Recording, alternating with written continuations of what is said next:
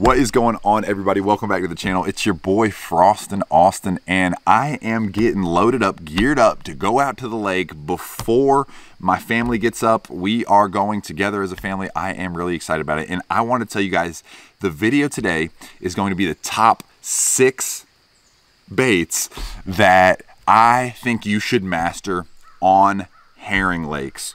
So if you master these 6 techniques, you will be a dominant fisherman on herring lakes. I promise you that. The links to all the baits are down in the description of this video. So every bait I talk about, all the different riggings, all the different heads, everything is down in the description. So without further ado, let's get after it. I hope these baits and tips techniques help you put more fish in the boat on herring lakes and alewife lakes. Herring and alewife are pretty much cousins. They're almost the same exact bait fish. Alewife live really north of North Carolina. So I don't care whether you're in Smith Lake, Alabama, Lake Lanier, Georgia, Clarks Hill, South Carolina, Hartwell, Russell, Kiwi, Jocassee, Lake Norman, Kerr Scott, anywhere where there's herring, Western North Carolina, into Alabama, East Tennessee, this whole region has a ton of herring. So first things first, I would say, like, you have to be able to master this bait is a soft jerk bait. All right, so that bait right there, boom, that bait right there, that's just a Zoom fluke. I also really like a 6th Sense flush, but it's not just the fluke as a soft jerk bait. This bait can be thrown on a jig head, burning it. This bait can be thrown on an underspin. Casey Ashley won the classic on Lake Hartwell, a herring lake, with that bait right there on an underspin. I've seen people, you might think I'm crazy, but I've seen people throw that bait right there on Alabama rigs. I mean, literally, that bait is an absolute juggernaut on our herring lakes. And why is it? Because herring are very long and slender bait fish. You know, they're 5 inches long, they're thin, they're wide. I mean, a soft jerk bait like a fluke is just such a good imitator of that bait fish. So when you're, you know, using this bait, there's such a plethora. I mean, I use this on the back of chatterbaits. I throw this taking the skirt off of a jackhammer and just throw that just on a bladed jig. I throw this on a scrounger head. I mean, that bait right there is 100% my #1 bait that you need to master if you want to be just an absolute beast on herring lakes. I mean, literally, some of my very best friends, they're awesome guides. You talk about Emil Wagner, you talk about Tyler Campbell down in Hartwell, who just finished runner-up at the Bassmaster Collegiate Series. Emil, who's just, you know, an absolute animal on herring lakes. You ask all of us what our favorite herring bait is, we are all going to tell you that booger right there. Justin Kimmel, you just talk to a couple of the guys that are herring lake specialists, and they're going to tell you that bait right there is 100% a bait that you need to master and get really good at on all things, whether you're throwing on a scrounger, a chatterbait, a bladed jig, a swim jig, on a jig head, you know, weedless rigging it, nose hook it, whatever you're doing with it, you've got to master the soft jerk bait. So the next bait that I would say, man, you have got to utilize this bait is a hard jerk bait, right? So, you know, right here, this is a Daiwa TD Minnow. I love a 6th Sense Provoke. I love Mega Bass Vision 110. I even like some of the Rapala stuff, but a hard jerk bait is an absolute beast. I catch them during the shad spawn, the herring spawn. Catch them in the winter when you have that shad die off, when that water's getting cold and the shad are having a hard time processing and they're having these, you know, very dramatic, slow twitching deaths. A hard jerk bait absolutely gets it done. Herring love current. I love throwing a jerk bait in current, you know, way upriver. I mean, I think about a hard jerk bait is so versatile and just gets so many bites. You know, I like throwing it most of the time on like a, you know, 10 or 12 pound test, depending on if I have it on a spinning rod or a bait caster.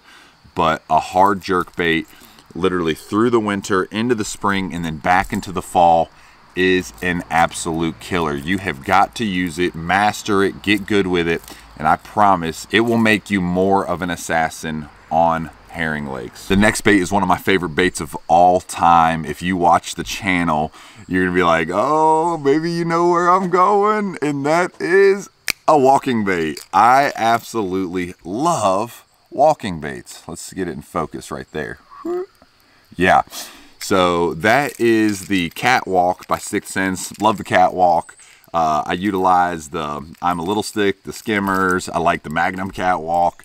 I'm just kind of a junkie for walking baits. Like I said, if you watch the channel for a while, you know that I love walking baits. It's a technique that I think I excel at more so than a lot of people do, just honestly because I have so much confidence in it.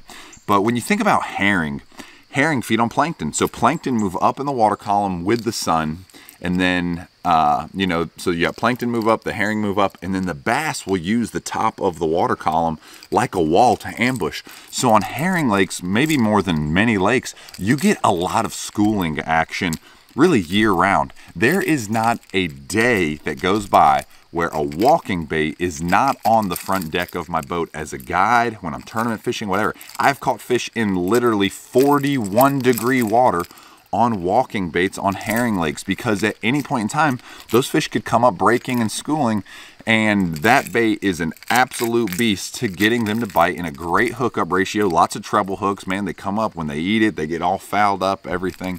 It is a great bait. Now, I will say this. I'm going to do another video on how to choose the right walking bait for your situation, which will be very informative, talking about just different conditions I look for and everything.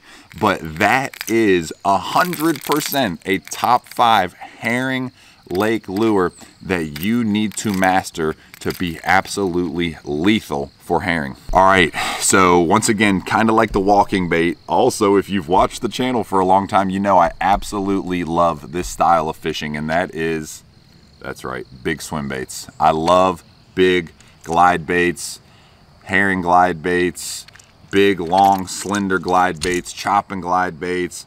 Holy cow, when I think about herring lakes, tend to be clear bodies of water.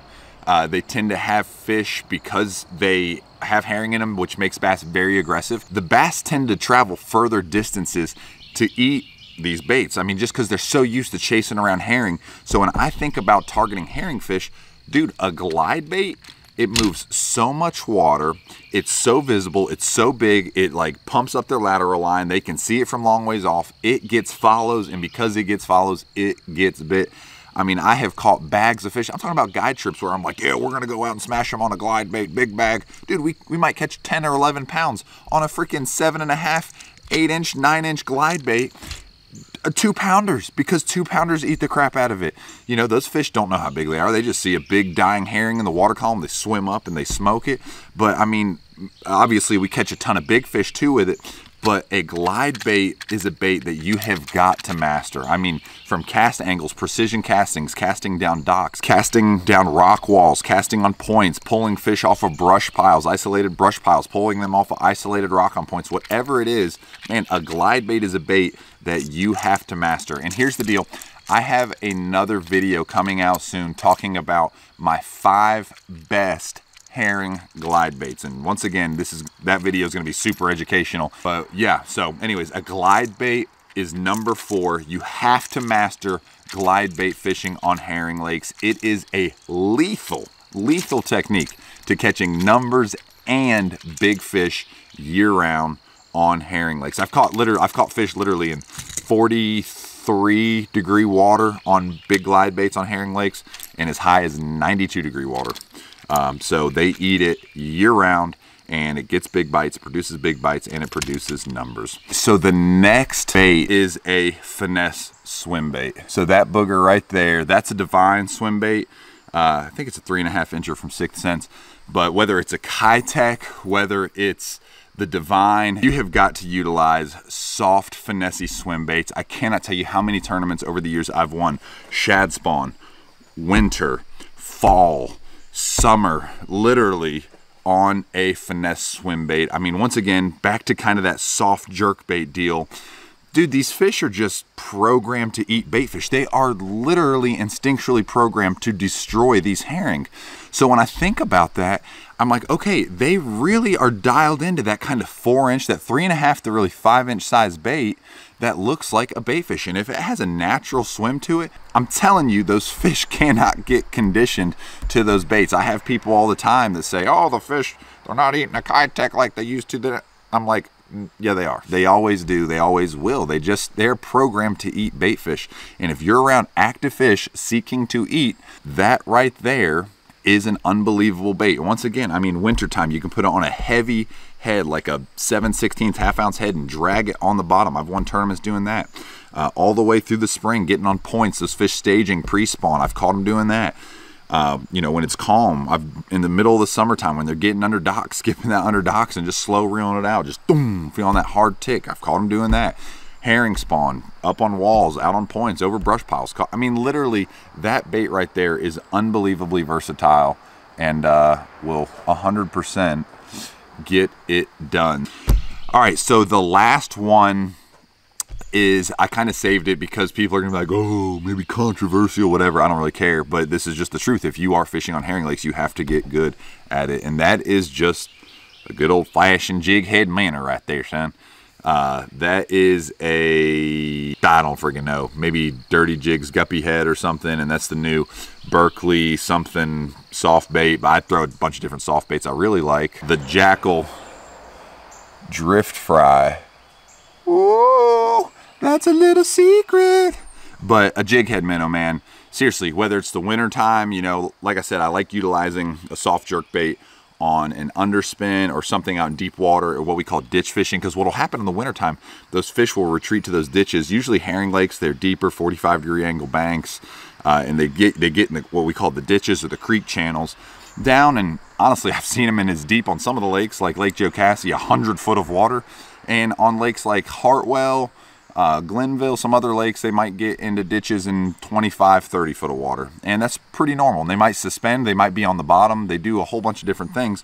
And I think about presenting a bait in the wintertime down to them. So that bait right there, presenting that bait to those fish, keeping it down there, keeping it above them, and it gets absolutely chewed. I mean, it's one of those baits that you've seen it dominate on the tournament trails. Maybe you've seen it dominate YouTube channels, whatever, but that bait right there, especially in utilization of forward-facing sonar, is an absolute beast. You have got to be using it, and it will put them in the boat 100%. That is a fish catcher. If you master those 6 techniques, and once again, all the links to all the baits are down in the description, but if you master those baits, I promise you, there is not a day on a herring lake when you can't put many fish in the boat and honestly have a chance at some really nice fish. So I really appreciate you guys a ton. Thank you for watching this video. I hope it was educational. I hope it helps you put more fish in the boat. And yeah, give it a thumbs up, subscribe to the channel, and yeah, till next time, see you guys.